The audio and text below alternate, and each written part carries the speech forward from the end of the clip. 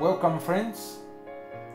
We continue with the second episode of the sanctuary message.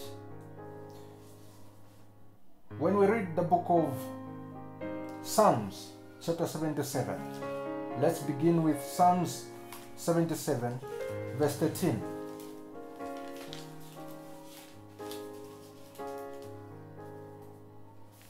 The Bible tells us the following: Thy way, O God, is in the sanctuary. Who is so great a God as our God? Thy way, O God, is in the sanctuary. Who is so great a God like our God? Which way is the Bible talking about? Remember, in our previous discussion, we discovered that man strayed away from the path of righteousness, from the path of holiness, from the way of eternal life. He ceased to live eternally. He started dying. Now the Lord had to institute a way, or had to, bring into effect a way through which man would walk and go back to God, go back to eternal life, go back to holiness. And this is the way that David, in the book of Psalms 77 verse 13, he is talking about. Thy way, O God, is in the sanctuary. What is the sanctuary? We will come to that.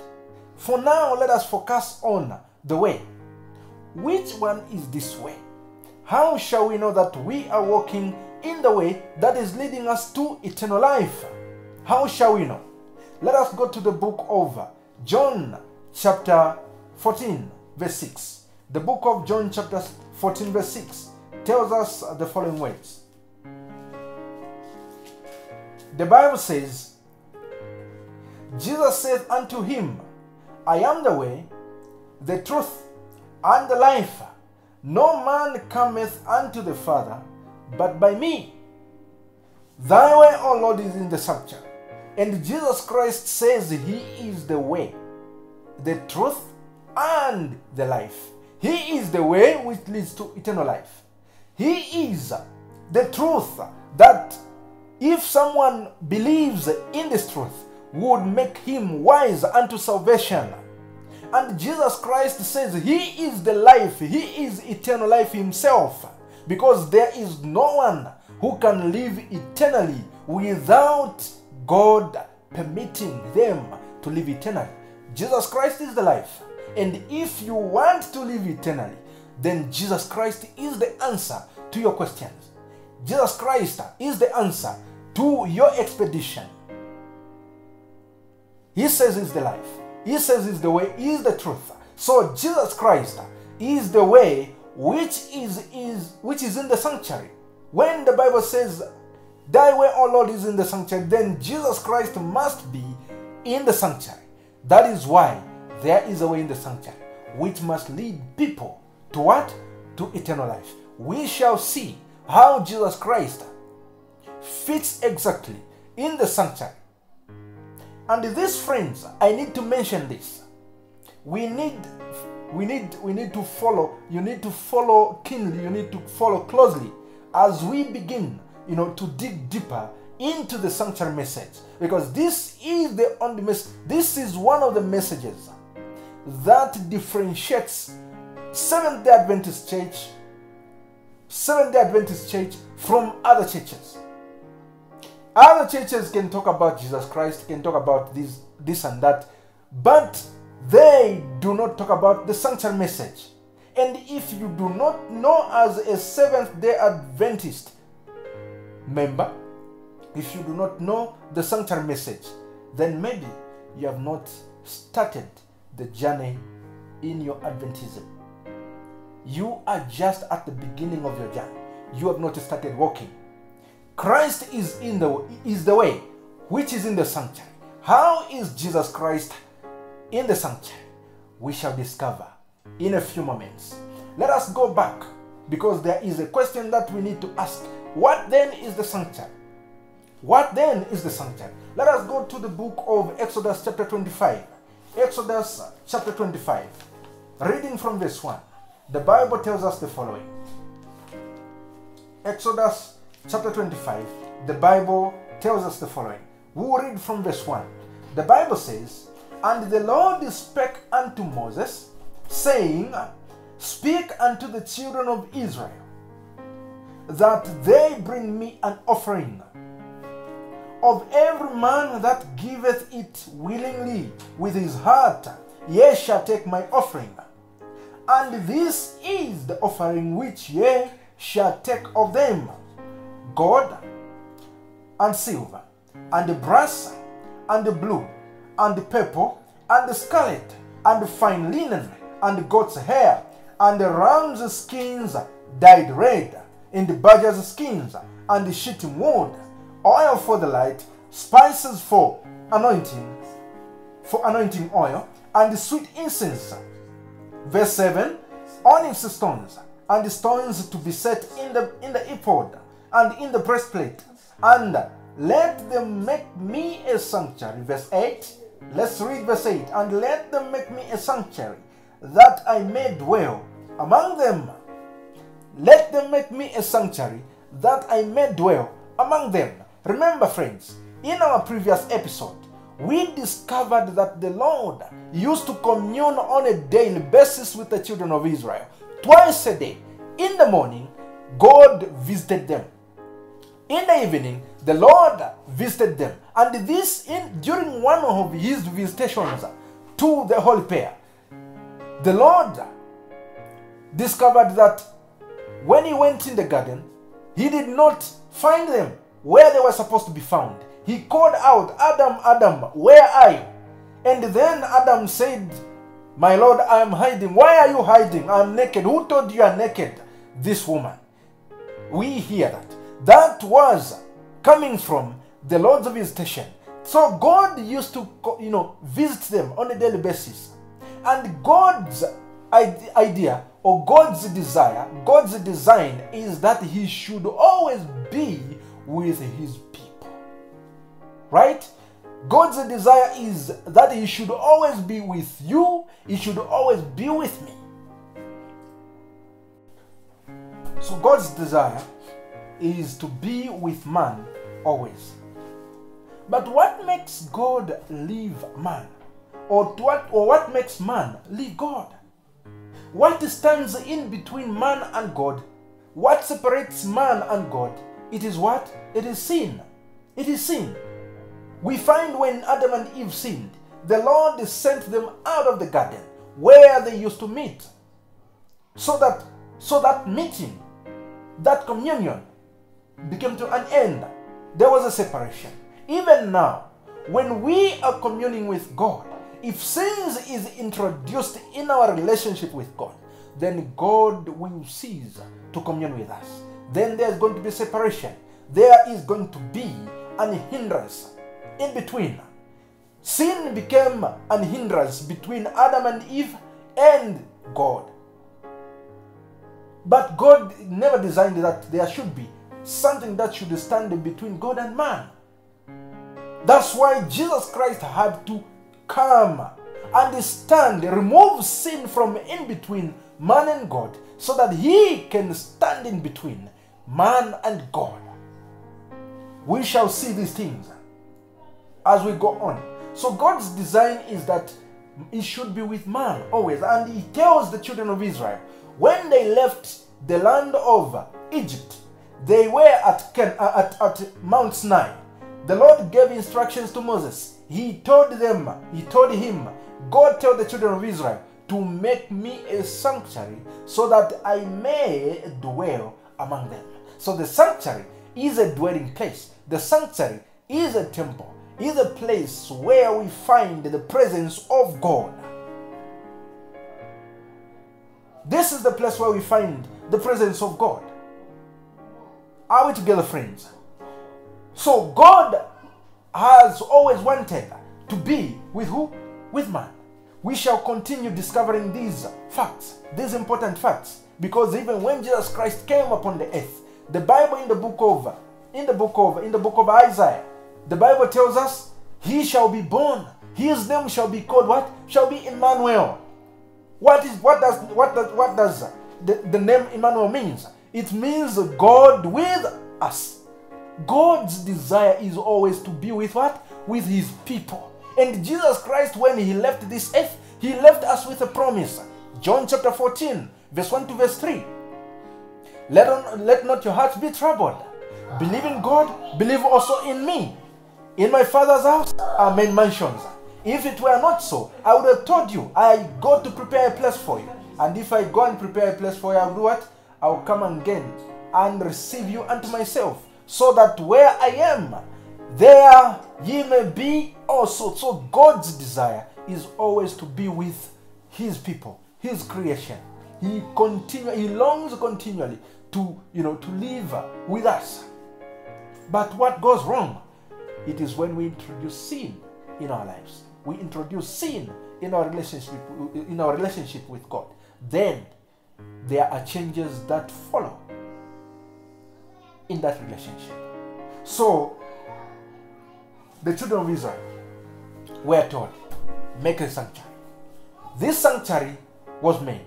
Now, before the sanctuary was made, the Lord commanded the children of Israel, when making this sanctuary, the material that must be used, you must use gold, you must use silver, you must use brass, you must use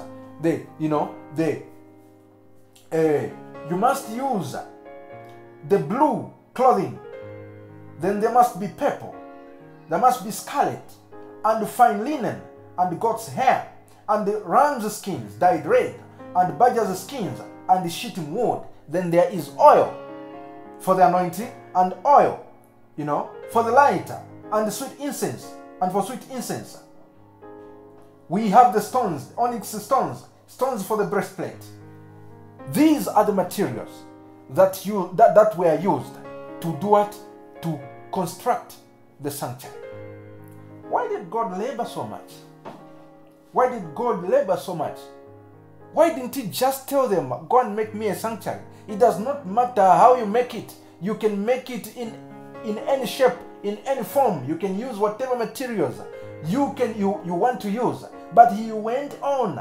He did not just tell them the material that they were supposed to use. If we read on down the chapter, we find that the Lord went on to give each and every specification, each and every article in the sanctuary, as we shall discover.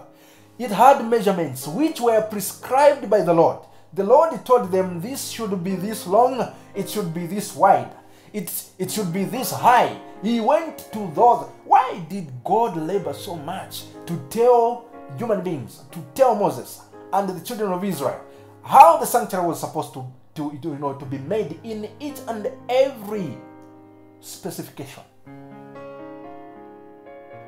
Why? It is only God who knows how we must be saved. He cannot leave the plan of redemption. The plan of redemption cannot be left to be designed by man. It is God who knows sin. It is God who understands how sin can be eliminated. So, the same way he designed the plan of redemption, he should be able to tell you and me exactly how we must be saved if we want to be saved.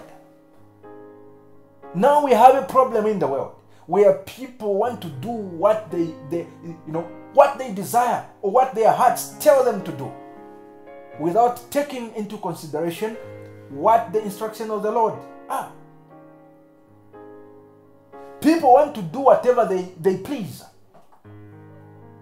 They don't want to consult God. They think by doing what they are doing, then they are going to be accepted. Many say, the Lord does not mind what I do, how I dress, how I do this and this. The Lord looks at the heart. But we find that if you must be saved, then you must keenly listen to the instructions of the Lord, because he alone knows what you must do and what you must not do, what you must follow and what you must not follow. He is the way which leads to what? To eternal life. It is not you to command God what you must do for you to be saved. It is God who is giving you salvation, who must tell you what you must do for you to be saved. That's why God labored so much to tell Moses, to instruct Moses in every specification how the sanctuary was supposed to be made. So these materials that were supposed to be used, each of them, that's why God even gave them the colors. You must only use 4 colors: white, blue, scarlet, and purple. All these colors have got meanings, and these meanings are attached to salvation. Attached to salvation. The gold, the silver, and the brass attached to salvation. The onyx stones, the stones for the breastplate, they are attached to salvation. So we shall go now into discovering what these articles meant. Then we shall come to the construction of the sanctuary. Let us first understand what the meaning of these articles were, or what the meaning of these articles are. Shall we read? We shall begin with the God. With the God. What does God mean in the sanctuary? What does it mean? When we read the book of Psalms, Psalms chapter 19, verse 8 to verse 10, the Bible tells us the following. Psalms 19, the Bible tells us the following.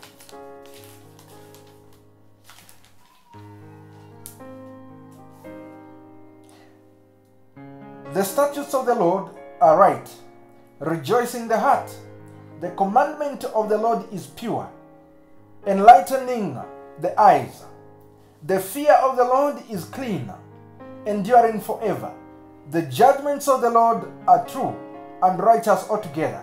More to be desired are they than gold, yea, than much fine gold, sweeter also than honey and the honeycomb.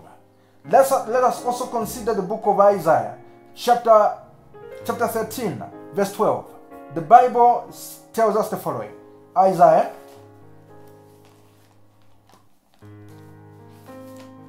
the book of Isaiah,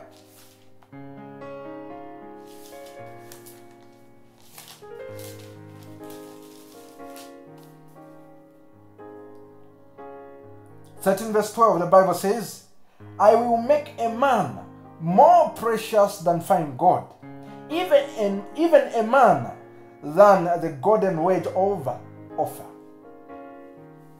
This God in the sanctuary meant the perfection of character.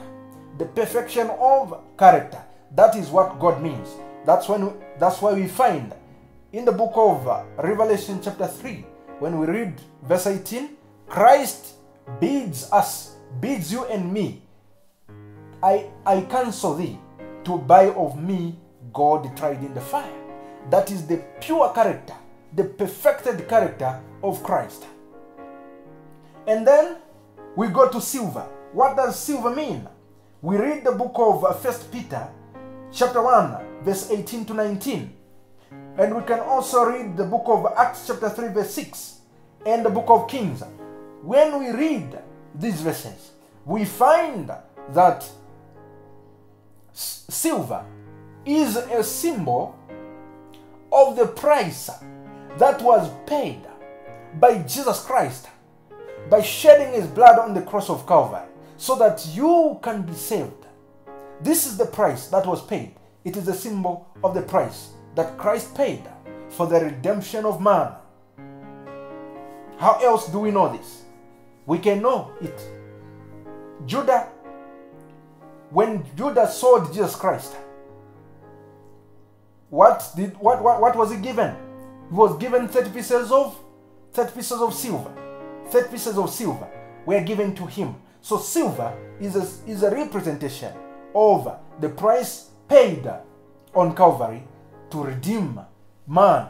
And what does brass mean? Brass is a symbol of humanity. Jesus Christ, being God, came down to become a human being. And then the two personalities, the divine and the human, combined together. Jesus Christ was 100% God and he was 100% man. The two combined to become one.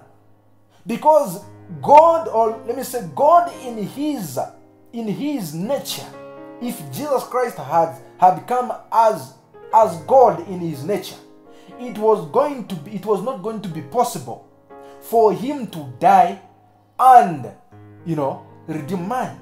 So he had to come and be like one of us and live like one of us and go through the same life that we live upon this earth.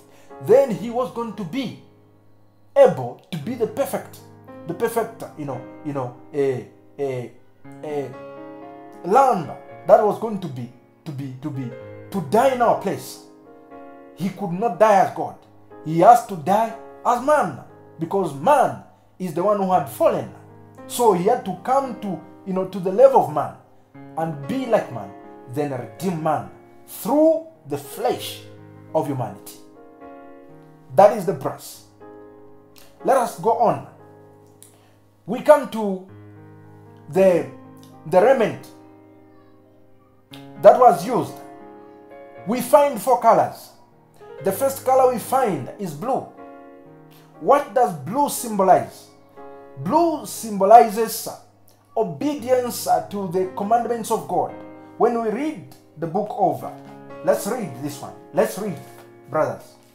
When we read the book over, Numbers chapter 15, verse 37, verse 38, the Bible has this to follow, has the following to say. Numbers chapter 15, the Bible tells us the following. And the Lord spake unto Moses, saying, Speak unto the children of Israel, and bid them that they make them fringes in the borders of their garments throughout their generations, and that they put upon the fringes of the borders a riband of blue, and it shall be unto you for a fringe, that ye may look upon it and remember all the commandments of the Lord, and do them, and that ye seek not after your own heart and your own eyes, after which ye used to go a whoring.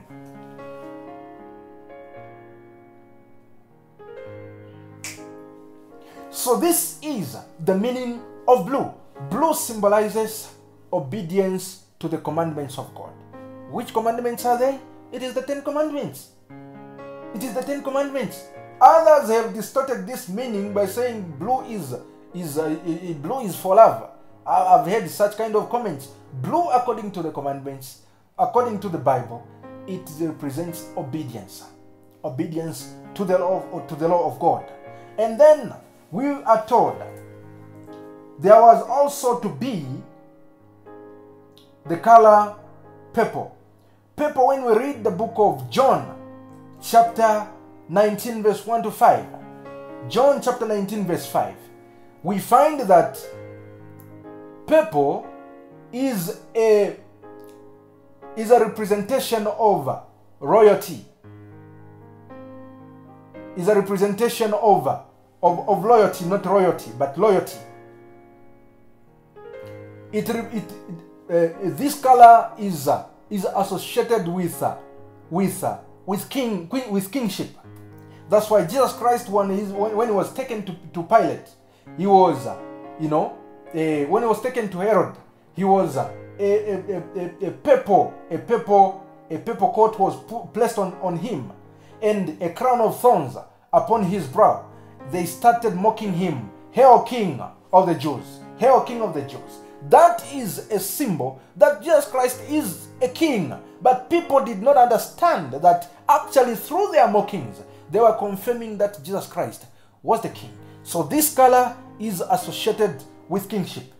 Then we come to scarlet. What does scarlet mean? Scarlet, when we read the book of Isaiah chapter 1, verse 18, the Bible says, come now, let us reason together. Though your sins be as scarlet, they shall be like snow. They shall be like who? Though they be red like crimson, they shall be like what? Like snow. That is what the Bible says. And this color, scarlet, is a symbol of sin. It is a symbol of sin. What else do we have? We have the linen. Fine linen. Fine linen, it is a white color. It's a white color. What does this mean? Or what does it symbolize? The white color symbolizes what we find in the book of Revelation chapter 19, verse 7. The Bible says the following. On Revelation chapter 19, the Bible tells us the following. Verse 7, the Bible says, let us be glad and rejoice, and give honor to him, for the marriage of the Lamb is come, and his wife hath made herself ready. And to her was granted that she should be arrayed in fine linen, clean and white, for the fine linen is the righteousness of the saints.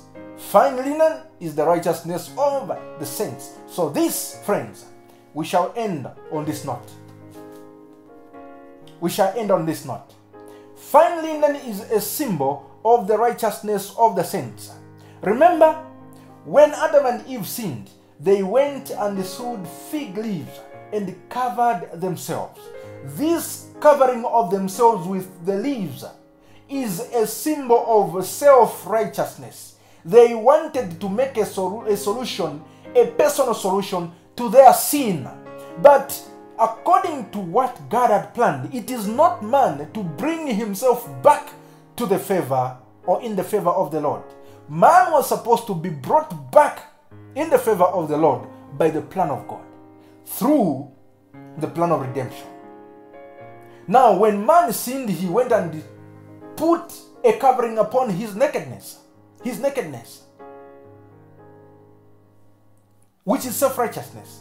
And as we are told in the book of Isaiah chapter 64, verse 6, our righteousnesses are like filth, what? Filth rags. How long can the fig leaves go? How long can they stay on the body? Because as soon or no sooner the sun is risen, then they dry up and begin to fall off from the body. So Jesus Christ had to provide, the Lord had to provide a way. He killed a lamb and got the skins and put them on, which is the righteousness, in the imparted righteousness which God himself puts on us. So this fine linen is a representation of the righteousness of Jesus Christ, through which every one of us is going to be saved. That's why Jesus Christ says, I am the way, the truth, and the life. Brother, sister, if you do not believe in the name of Jesus Christ, if you do not believe Jesus Christ as your Savior, then you are putting on self-righteousness, which shall not lead you to salvation.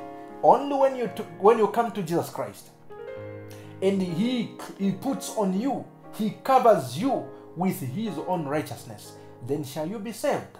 Shall you be saved, friend? This is the great message.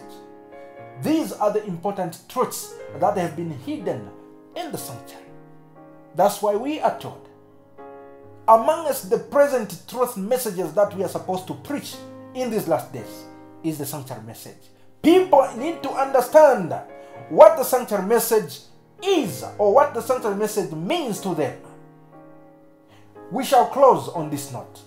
We shall close on this note, friends. Let us read from the book of Great Controversy. Great Controversy. Let us read, we hear what the Bible or what the Spirit of prophecy encourages us to do concerning the sanctuary message. We are told on page 488, paragraph 2 and paragraph 3, we are told, those who should share the benefits of the Savior's mediation should permit nothing to interfere with their duty to perfect holiness in the fear of God. The precious hours, instead of being given to pleasure, to display, to gain-seeking, should be devoted to an earnest, prayerful study of the word of truth. The subject of the sanctuary and the investigative judgment should be clearly understood by the people of God. All need a knowledge for themselves of the position and of their great high priest. Otherwise, it will be impossible for them to exercise the faith which is essential at this time, or to occupy the position which God designs them to fill. Every individual has a soul to save or a soul to lose. Each has a case pending at the bar of God. Each must meet the great judge face to face. How important then that every mind contemplate upon the solemn scene when the judgment shall sit and the books shall be opened, when with Daniel every individual must stand in his lot at the end of days, at the end of the days. Then we are told, all who receive the light upon these subjects are to bear testimony of the great truths which God has committed to them.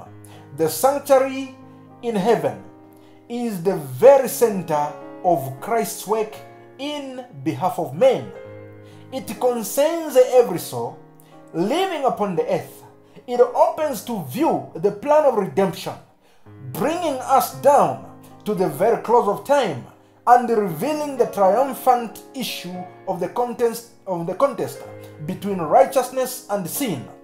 It is of the uttermost importance that all should thoroughly investigate these subjects and be able to give an answer to everyone that asketh them a reason of the hope that is in them.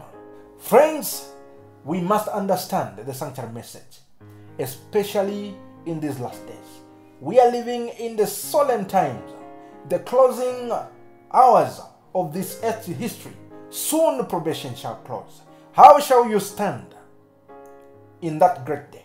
How shall you stand if you are putting on the covering of self-righteousness? How shall you stand if you have rejected Jesus Christ, who alone is the way, is the truth, and he is the life? That answer must be answered, or that question must be answered individually by everyone who comes across this message. May the Lord God bless you. Brothers, we shall continue. By God's grace, we shall continue until we finish this great subject. God bless you.